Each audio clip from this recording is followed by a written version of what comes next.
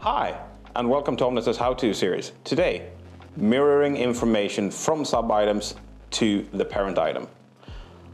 So, at times, or quite often, we want to not having to expand and to read through our list of sub-items to get the information. We want them to summarize themselves up onto the parent item. How do I do this? Well, it's actually really simple. Let's add a few sub-items. Have a look at my screen. Now, we have two, and let's go with statuses. So let's call one working on it and one done. This now we want to see on the parent item without having to expand our sub-items. What we do is I go into the settings sections of the column I want to mirror, to settings, and show summary on parent item.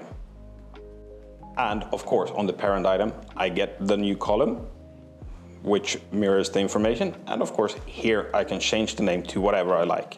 For example, Omnitas. This works for most columns from the sub-items. Just like we did with our connected board in an earlier episode, we can do the same with dates from down here as well. Let's put in 2 dates and mirror that one up top as well. And we can see it creates a timeline. Thanks for watching. Bye.